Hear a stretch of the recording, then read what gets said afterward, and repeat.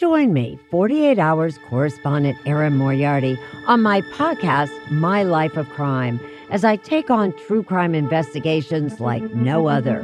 This season, I'm looking into the labyrinth of crime and secrets within families. I'm cutting straight to the evidence and talking to the people directly involved, including investigators and the families of victims. Listen to My Life of Crime with Erin Moriarty wherever you get your podcasts. This episode is brought to you by Marvel Studios Echo. All episodes streaming January 9th, only on Hulu and Disney+. Rated TV MALV. Viewer discretion advised. Maya Lopez has betrayed her mentor, the notorious Kingpin. Now on the run, she returns to her hometown to prepare for the biggest fight of her life. Don't miss Marvel Studios' hardest-hitting series yet. An epic 5-episode event. Marvel Studios Echo. All episodes streaming January 9th, only on Hulu and Disney+. Experiences are what people love the most about travel. That's why they love Viator. They have over 300,000 bookable experiences and something for everyone. Plus, their travel experiences have millions of real traveler reviews, so you have the information you need to book the best activities for your trip. Download the Viator app now and use code Viator10 for 10% off your first booking in the app. One app, over 300,000 travel experiences you'll remember. Do more with Viator. Every leader wants their employees to live and work happily ever after. Thankfully, you don't need a magic wand or a fairy godmother to make that dream come true. HR, payroll, and workforce management solutions from UKG give you the tools you need to support and celebrate all your people. Make your fairy tale workplace a reality with UKG. UKG, our purpose is people. We scavenged. We stalked. We did things we're really ashamed of. Yellow Jackets, Showtime's Emmy-nominated phenomenon, returns. There was some darkness with us. I thought when we were rescued that we left it there, but he brought it back with us. We hear the wilderness and it hears us. We hear the wilderness and it hears us. I thought you'd be more excited to see me. Yellow Jackets, new episodes streaming now, only on Showtime, and now stream Showtime on Paramount+.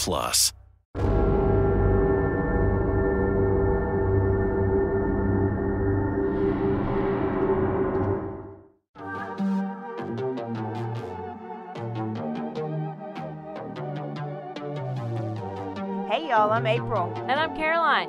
And this is your Bloody Happy Hour. Caroline, are you ready for this? This is your newest guilty pleasure. It's the bloodiest part of your week. Did we say something about it also being happy hour? Show did. Because we about to be sipping on some murder. Bloody Happy Hour.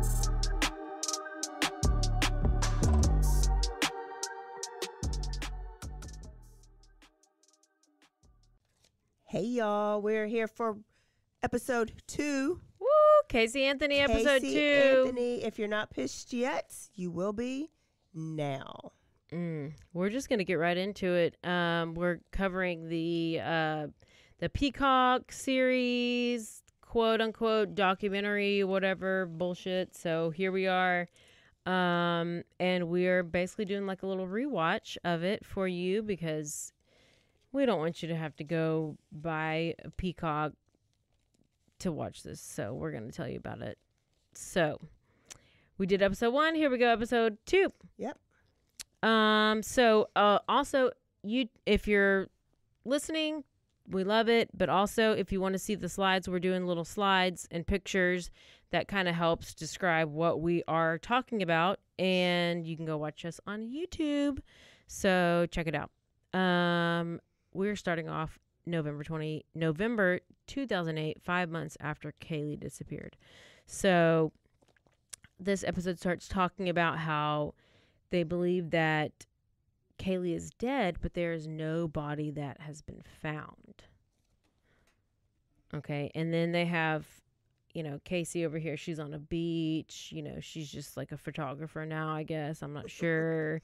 She's talking about how she cries herself to sleep, and she just cries. She's charged with first-degree murder for lying to investigators. She's over here on this beach. Her hair's blown in the wind. Who is she? She's just living her best life. Yeah, there's little Kaylee, and just a little cute little baby. She's been found, or the body. It says, although the child's body has not been found. There's Kaylee. Then we have our first jail phone call. With her parents. Her mom is basically saying that the entire country is looking for Kaylee. And Casey is over here, and she believes that Kaylee is still okay. So that's what we have there. She says the last day that the last day that I saw her is the day that she disappeared. Okay. Okay, go.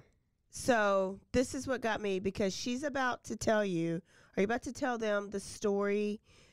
Because she's gone through all this, and so people are like, what happened though? Like, on the day she disappeared, what happened? What's your story? Like, what's your recollection? You came here, you got to be telling us that part, right? Mm-hmm. And so she's crying. I forgot why she gathered some tears at this point, but she's crying, and she does tell her story of what she remembers of the day Kaylee disappeared, right? Yes. But you just showed a jailhouse story of where she's like, Kaylee's all right, right? I know in my heart, like, I know she's all right. Yeah.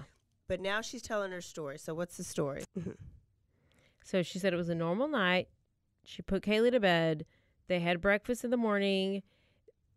Casey wasn't feeling good. She went and laid down. She closed the door, turned the TV on. She brought Kaylee in. Kaylee laid next to her.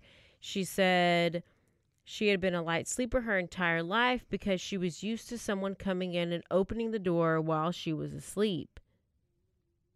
She said that she's setting it up. She said she was used to being on alert, and that whenever Kaylee came and slept with her, she would put pillows up, and she would put the bed against the wall. She had pillows up so that Kaylee wouldn't like fall off the bed. And she said that whenever she went to sleep at this time, she thought that she locked the doors, but maybe not. And she knew that her dad was home, but she fell asleep. Okay, and so she's basically, all of that is what has been said in the documentary. This next, right here, is me. She's living in the same house with this man who she is now claiming has raped her over and over and over again. That's what she's insinuating. That's what she's saying. But she can't remember if she locked the door or not. She can remember all these other things, but she can't remember if she locked the door. Yeah. Right? Yeah. Why is she still living there? She refutes that. Remember, she says, "Nope. And would you remember if you locked the door?" I don't know. Oh, I know these are just this is what I'm thinking as I'm watching it. Yeah. I just said survey says that's a lie. But so then she says that she's woken up by her dad shaking her and asking, "Where's Kaylee? Where's Kaylee?" And that's whenever she goes and they start looking for Kaylee. Yeah. Okay. So they start looking for Kaylee. They look in the garage. They look in her brother's room, or Casey looks in the garage, looks in the brother's room, looks in the bathroom. She says she didn't have to look in the pool because right as she's outside looking in like her playhouse, she runs into her dad like face to face, and her dad is holding Kaylee. And she's soaking wet. She's soaking wet. Okay? And she says I can see him standing there in her arms. Okay? Okay. And she goes through these angry face emotions. She says dad tells her it's her fault, that she caused it. Caused what? I don't know what she caused. And Casey says Kaylee was very heavy and cold, and she stared at her, not knowing what to do. She said her dad takes her. So dad has her. Then Casey takes her, but then Dad takes her back and is like, she's going to be okay, and walks away. And I was like, wait, so you're giving all these specific details, but why are you not, you're holding your child who's limp and cold and wet, and you're just going to let your dad take the child and you're not going to do anything about it? Or call 911. Or call 911. So what she does here also is she starts talking about how she's like, he walked away and he walked through the screen doors, and she starts giving all of these details. Yeah. Okay. So this is where I start getting some vibes. She's giving specific details. She just this is I'm bringing it up again because it's so similar Amber Heard vibes. Because when Amber Heard did her trial, she was like, I remember seeing the dirty carpet and I remember this. And so it's almost like you're making up these extreme, instead of saying Dad walked through, because what she said in this documentary was like, Dad walked through the screen doors and this. Usually be like, he left and went through the door. But the fact that she says screen door, it's like those little things which seem like.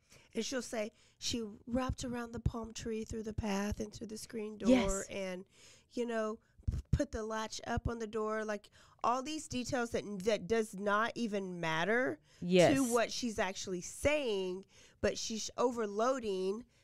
Yes. Non-important facts, hoping that people were like, oh, if she remembers that and that and that, it has to be true. Yes. Who remembers that she passed a palm tree? So that's like the signs of that is what actually is borderline and histrionic personality disorders. And I think we're getting there next too, because doctor says she had no psychopathic. Oh yeah, because traits. They did the whole MMPI on her. Yeah. Okay, so that's her story. That's what she remembers. She has never come out and said this.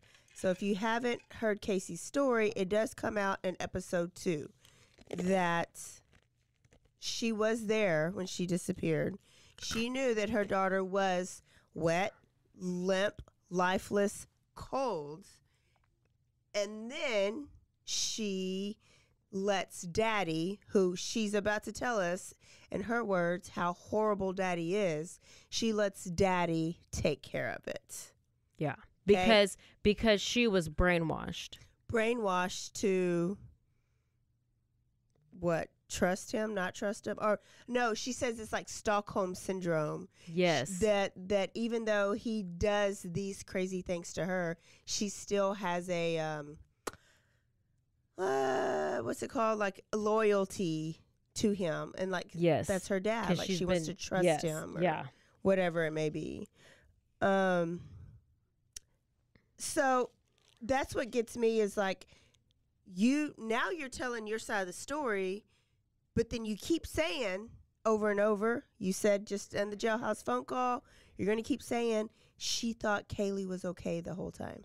Yeah. I thought even she was up until they found the body, I thought she would be okay. She was okay. Yeah. Yeah. Which the story you just told us she's not okay. Maybe I would feel if I had that story and I said, here, and Dad says I'm going to take care of it, I'm going to say, well, let's go to the hospital together. Take care. Or let's call 911. Or what does taking care of it mean? And so then I go out and then go home and call the house 1,000 times. So that's coming up too, is she shows her phone records. I just can't get over the fact that how is all this going to happen? And then you're going to make up this story about this nanny. Yeah. Zanny, and they barely even touch on Zanny the nanny here. And that was. Yeah. Well, there's nothing to touch on after she admits she lied. I know. But okay, here's incarcerated friend. Oh, now what this is her. Was this? Okay, you just did a story. Go ahead and tell about her, because it reminded me of a story you just did. Go ahead. Oh, well, Robin. I just was thinking that this. So this is another one of her friends who's not cute and who's not. I think she has a pattern. Blonde and chunky. And I mean, I'm not whatever normal looking person, but I just think that it's just she's just manipulating somebody else. And she talks about how they basically write letters to each other because they're both in solitary confinement, and the only way you can talk to somebody is by writing letters. So then they start. She's like almost like love bombing this lady. I'm pretty sure this lady would go down on her in a second, or I'm sure whatever. She talks about her jail experience and how she has no one in her corner. And, you know, I don't know. This is just this lady. This lady goes on to talk about the letters, and she reads the letters that Casey wrote her, and just as how she's on her side and how they seemed authentic. And this is where Casey says this is where her memories start to flash back. She starts to remember doors opening and doors closing, and this is how she describes her dad, how her dad would come in. Oh, first she's no. First she tells this prison guy that her brother used to come in. Yeah. That's the only thing that she confesses in these letters to prison inmate Robin, is that her brother would come in and do these things. Oh. Is this the room? This is her description. Hell. Okay. Now we go to this damn whatever, this cartoon that they made. They made like a cartoon. I'm yelling. They did this whole cartoon interactive whatever. What do you call this? Reenactment. It's a cartoon. It's so cringe. So she describes, it's this animated creepy story. Yeah. And it's like she's vividly describing her abuse. Like, this is what she's like.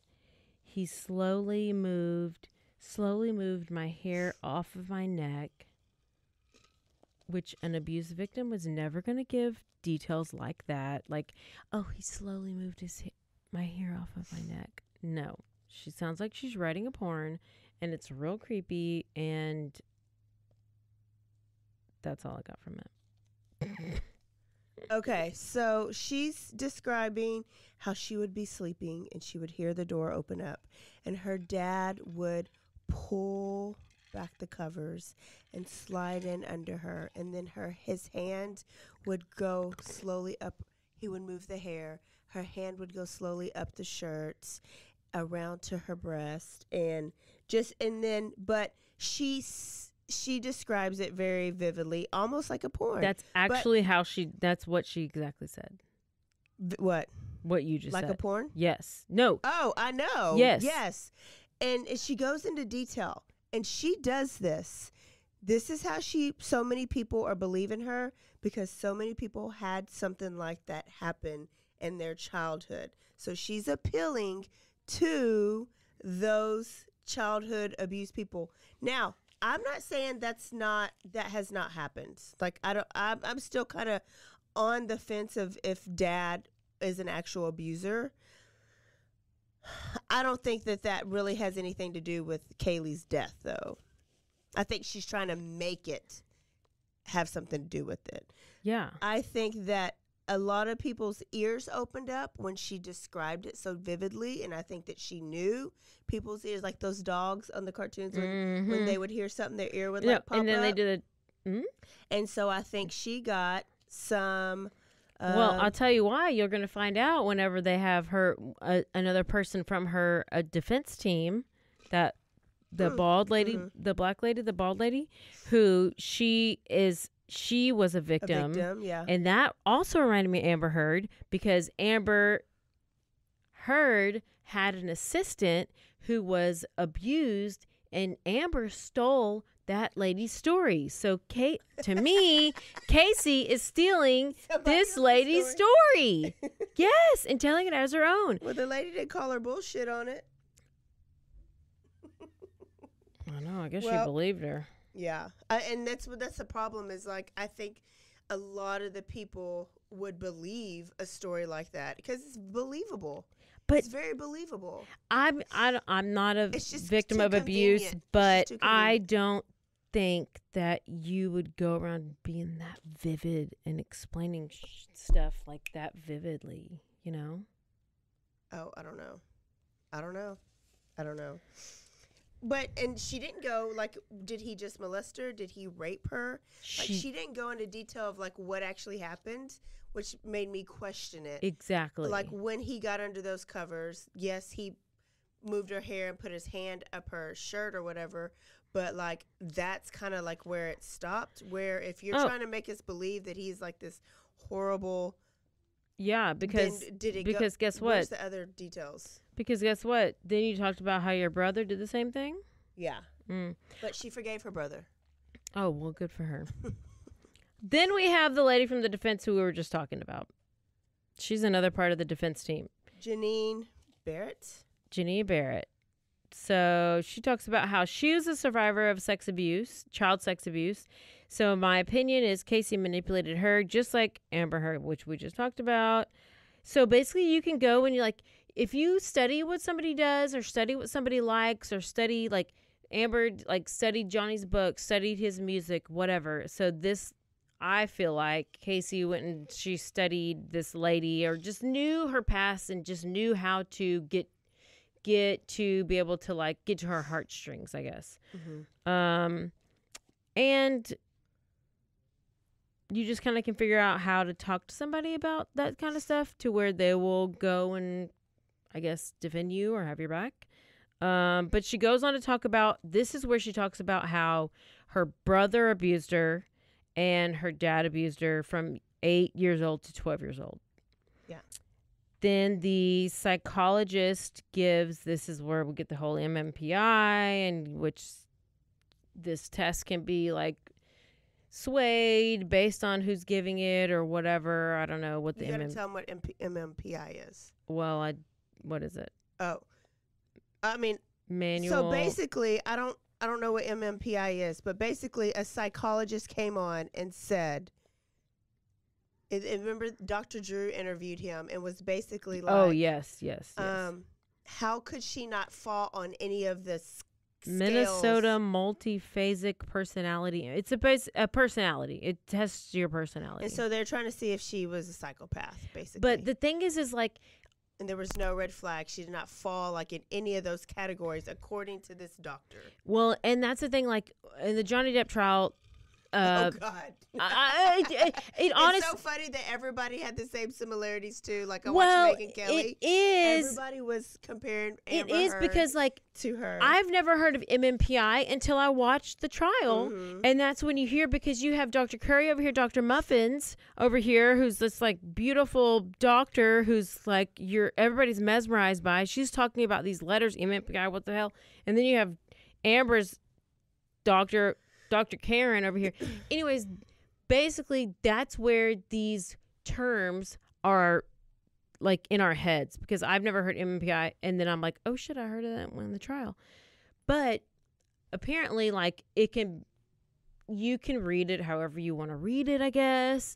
But Dr. Karen over here, Amber, she was like, oh, Amber just had PTSD. And then Dr. Curry on Johnny Depp's side is like, oh no, she had histrionic personality disorder. She had this. She had this. It was not just PTSD. So I guess you can like evaluate Depends it. on the How? person Yeah. is putting their eyes on it. Yeah. Which is why Dr. Drew was like, "There's no way. Yes. There's no way at all." Yes. So, Dad, I have in my notes that, she's appealing to people who were abused in childhood. Yes. She brought up the brother thing, right, to get some more sympathy. But then she also brought up that because they were like, how come you have never told anybody? And she said that she tried to tell her mom about the brother. Oh, but that nobody would listen to her. Her mom said, oh, that's why you're a whore. Oh. And so she... Was that in the episode? Yes. So that's why you're a whore.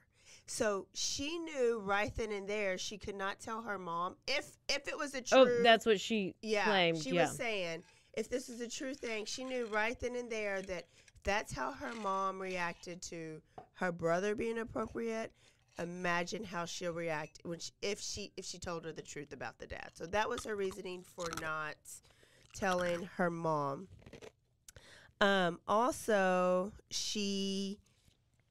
people were like, so why didn't you call the cops during this time? And she says, I was just following my dad's instruction. My dad told me to act normal, to go about my normal life, that he will take care of everything. So she is blaming her dad for her going to clubs, which she also says, but I wasn't partying. People keep saying I'm partying, and they'll show like the picture of her boobs. She's like, I was promoting for my boyfriend. Yes. Yes. I was actually working. And so when they said, why would you want to raise your kid in a household with with a man who did this to you? And she says, that's why I was working at the nightclubs and doing this stuff. She says, I was embarrassed about my job. That's why I lied about going to Universal Studios, right?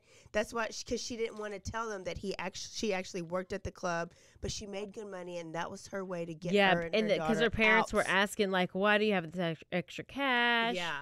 Yes. But that's her excuse for saying it was temporary. I was working to get me and my daughter out of that house because I knew what my dad was capable of.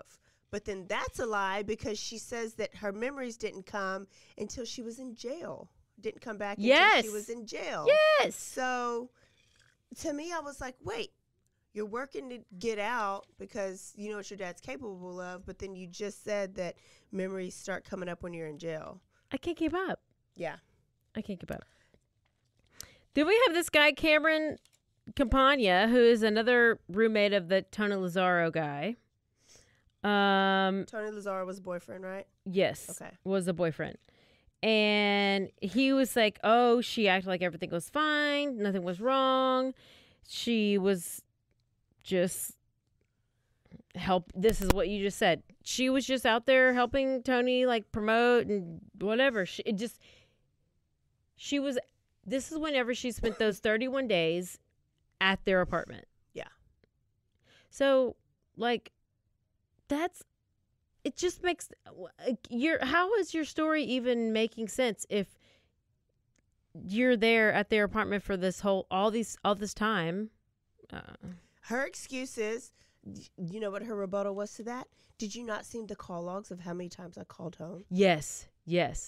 So that's her way of making that excuse. Why are you asking me that question anymore? I called home 45 times because I was asking my dad. I was concerned. I wanted to know what was going on, and he just told me, it's fine. I've taken care of it, or she'll be fine. Act natural. And so she's pointing all these fingers to her dad. Like all of her actions are behind her dad. I mean, it does plant seeds. So I was watching the YouTube, and they're like doing the rewatch thing like we're doing right now. And we're talking about how Casey is doing this like rear view mirror thing. Like it's real weird how they're filming this, because they're filming it and it's like they're filming it from the back seat of the car, and they have her face in the rear view mirror, and she's like looking at the rear view mirror, talking to them through the rear view mirror. And it's real weird, and I almost feel like it's like done like this like cinematography thing, or it's like you're looking back on your life or whatever. And anyways, it's just real weird. But so she's talking about how, what'd she say? I just knew that I had to do what he wanted me to do. So this is whenever she's talking about she had to do whatever her dad wanted to tell her to do. Yeah. Whatever her dad said. So this is where she talked about she was doing whatever dad told her to do. She was basically a robot. She says she kept thinking that Kaylee was safe, which I don't know why she never called police. I don't know why she made up the whole Zanny the nanny. And her dad was like, Kaylee's safe. Don't worry about it. Everything's fine. Blah, blah, blah. And she then goes on and she says, what? That made sense to you? Yeah, that's what they ask her. That made sense to you? Why would you do that? And she says she was made to believe, she said she believed that her dad kidnapped Kaylee from her and put her through all of this on purpose. Like, put her through all of this. Her. It's all about her. but she was still convinced that she was okay. I mean, it just doesn't make sense. It don't. So she's a very good actor, like very good actor. She is actually a better actress than Amber Heard. She is. Yeah. But her story, like, she's tried very hard to put the pieces together, but there's still, like, a lot of question marks. It's still pieces that, like, don't fit, even though she's tried.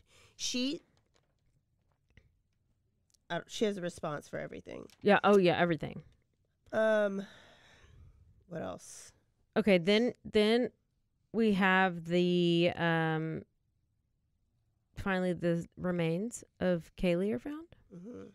So we have skeletal remains are found. This is whenever Casey kind of freaks out in jail because she's sitting there.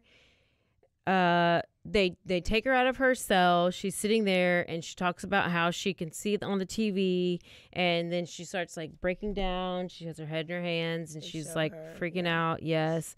And my opinion, it's because she knows she's caught. And they have like DNA portions of the remains, and I guess it says Casey says that she should have had an instinct, and then she's like, oh, I don't know why I didn't have this instinct. I should have known something was wrong. And it's like, look, she could still be alive. I thought there was still a chance. And it's like, bitch, you held your baby when she was limp, she was wet, she was not breathing, she was heavy, and you thought she was alive? Yeah. That's the logic. And I'm trying to think also, of what if you want to go look at this video right now, I don't see any real tears. There's no tears. We'll go back to this one. I think the people on her staff were talking about people who are abused. There's no tears? They tend to see none. Ignore the truth, what's really happening, because that's what they've been taught to do. So that was her people's excuse for why she wasn't trying to acknowledge it, that she's a child of abuse. So again, they're appealing to people who have been abused, who probably have been taught to ignore it for forever. You just go on with your normal life and act like it didn't happen. So I don't know, like it's all great rebuttals, I think. So, and by this time she had already, I don't think we'd done it, she had already said that she'd already been a victim before. So she's really trying to get sympathy, in my opinion. Because remember when we did the story, or like when it came out, it was like, who to daddy? Who to daddy? She set up boyfriend at the time, I can't remember his name. He thought he was the daddy for the longest. Finally came out, he's not the daddy. They asked her, who is Kaylee's daddy? Because they tried to insinuate, could your daddy be the daddy? So she was like, no. Yes, they asked her if her dad was Kaylee's father. Yeah, and she was like, no, it's not the father. Kaylee's father. And then she told the story of her being at a party, having too much to drink, waking up, and basically she got raped. So this bitch has been raped by her dad, her brother, her baby daddy. I mean, this is Rapegate 101. This bitch has got the golden twat. And so now she's already a victim. She's a victim again. She's a victim again. She's a victim, living that best victim life. She's not trying to turn him in. No. Did he die? No. I think one of them. I feel like one of them did die. But I mean, she's not trying to put him on blast like she is her daddy. She's gonna put her dad and her brother on blast. Like, I'm telling you, there's still something behind Kaylee's the story of Kaylee's real daddy, like that she doesn't want to come out, so she'd rather make up this story about her being raped, or even if that part is true. Yeah, she said she was at the party. She don't remember nothing. No, and I can see how if she's already told her. Well, no, can't see it. Never mind. Can't Take that see part it. out. Okay. So then they find Kaylee. It's December 11th, 2011. Detectives talk about discovering the body. They find duct tape that was put over the mouth of us. Well, it's at this point, it's a skull. And it's a trash bag. It's dumped in the woods. Winnie the Pooh blanket, which matches the blanket that was at her house. There was it was placed in this bag that came in a package too, matched the house, just all these things. It basically, everything they find in the woods links them to the house. Mm-hmm. But the body is just bones. Yeah. And then whoever the hell this is, Karen over here, she's yelling at her on TV. She's got the most, look at that Karen hair. When I watched this, all I could focus was the Karen hair. But they're just basically saying that they are seeking the death penalty, and this is a big shocker because, they might have been able to convict her if they weren't seeking the death penalty because maybe they didn't have enough evidence. This is just what I've heard around. Some people say it was a mistake to seek the death penalty based on evidence. Oh, well, maybe. I don't think that's it. I think we're about to get to the reasonable doubt right now, and it says it here in a minute. So this is whenever. So cadaver dogs, have we gotten there yet? Why did I have cadaver dogs? Okay. So during the Sunfire that she drove, they did a test on some hair that was found in the Sunfire that she drove. And they tested the hair, and the hair follicle basically said it came from somebody who came from Kaylee. It could have been either Kaylee's or Casey's. Well, but the person that it came from was dead. So that ruled out Casey, obviously. It was Kaylee. Well, her team was saying that your hair follicles can do whatever it does to make it look like you're dead for other things, like if bad nutrients or bad diet or just other things that can contribute to that. But they basically said her body had to have been in the Sunfire that she was driving at the time. And so there's a lot of evidence to link her towards that make her look worse and worse. And so obviously that body was in the Sunfire and it was dusted. But there was multiple cadaver dogs. Some of the cadaver dogs went off at the car. Some of the cadaver dogs did not. Yeah. So that posed a question.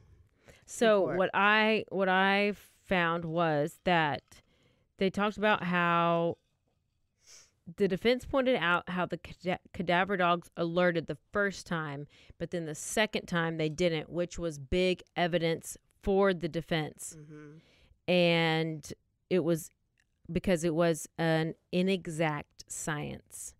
And then they start talking about the plea deal.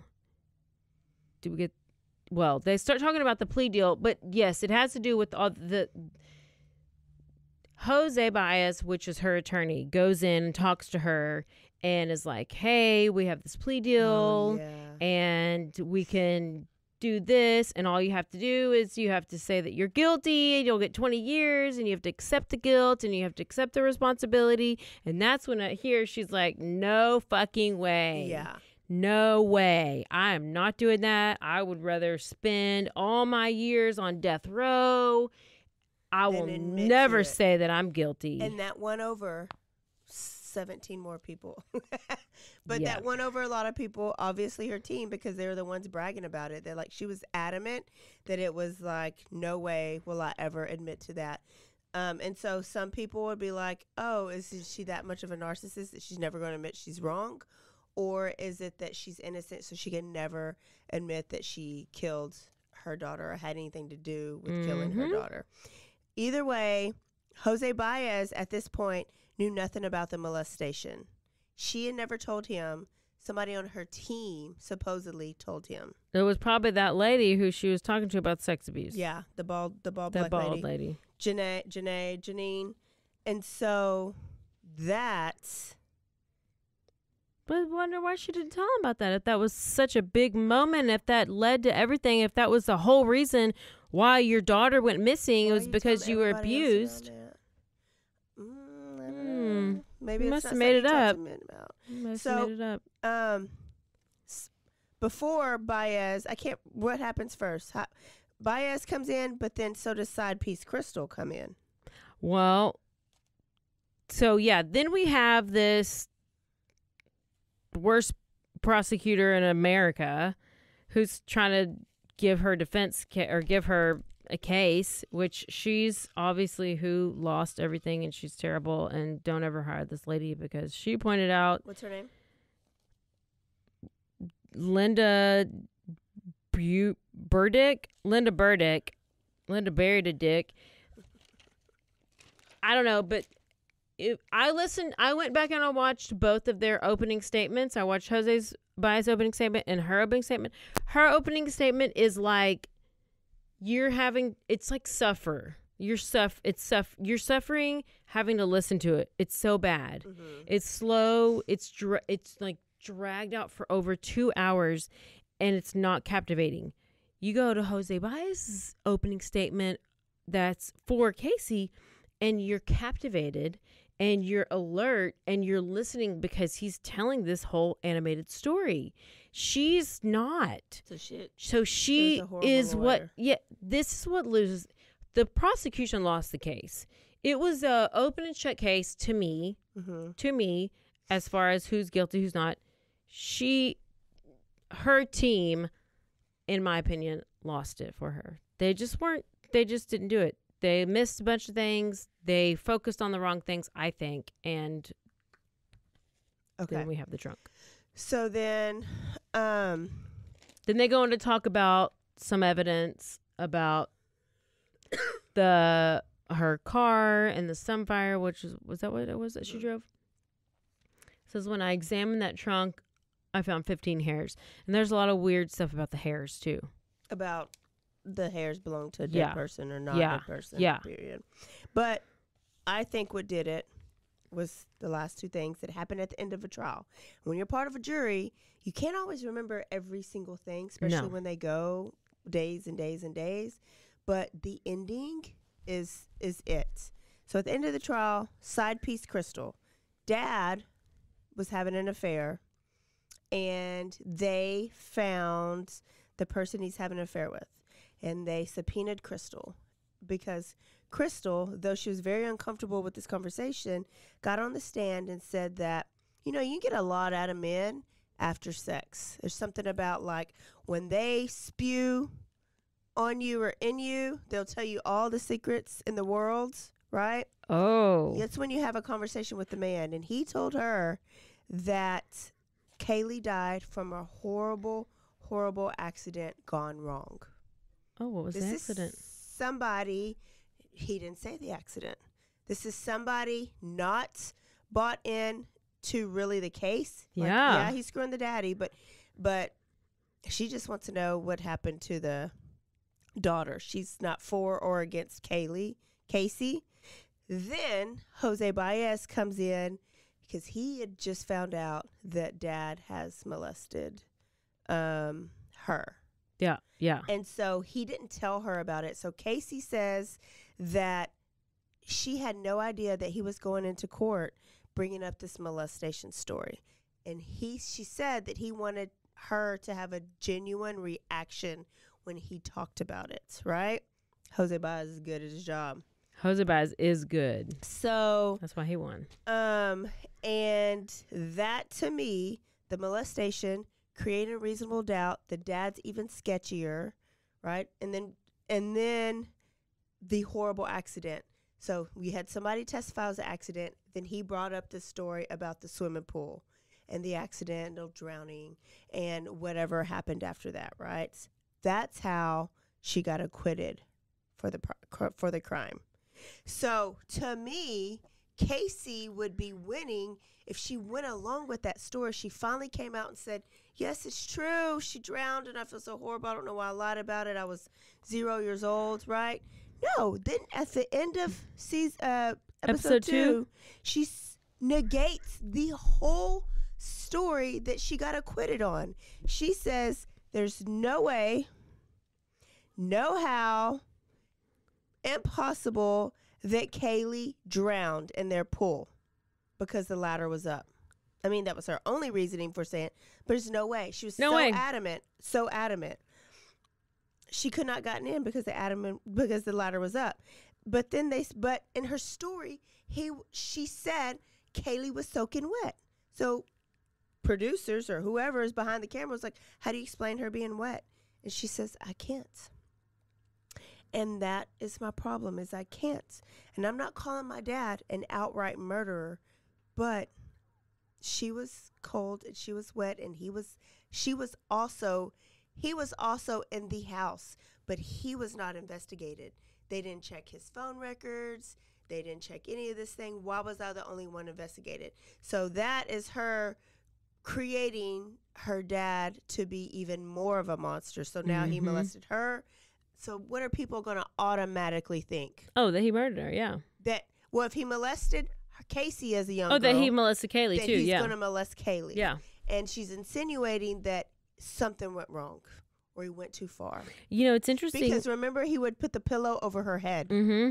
He put the pillow over her head sometimes to muffle her whatever moans. So she's insinuating that could this happen to Kaylee?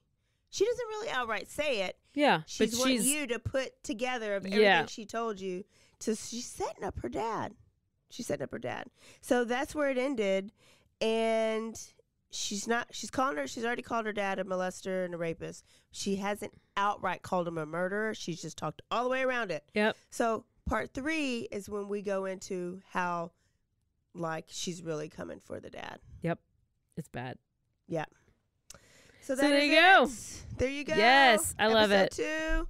We will see y'all for episode 3. Tell us what you think. Don't forget to stay aware, stay alive, and always be DTF. Bye, y'all. Bye.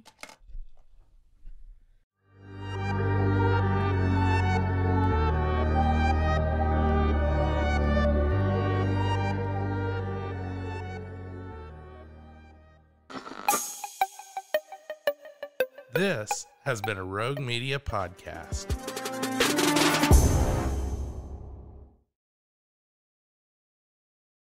At Grainger, we're for the ones who specialize in saving the day and for the ones who've mastered the art of keeping business moving.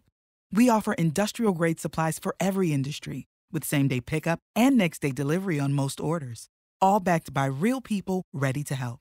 So you can get the right answers and products right when you need them. Call, click Grainger.com, or just stop by. Grainger, for the ones who get it done.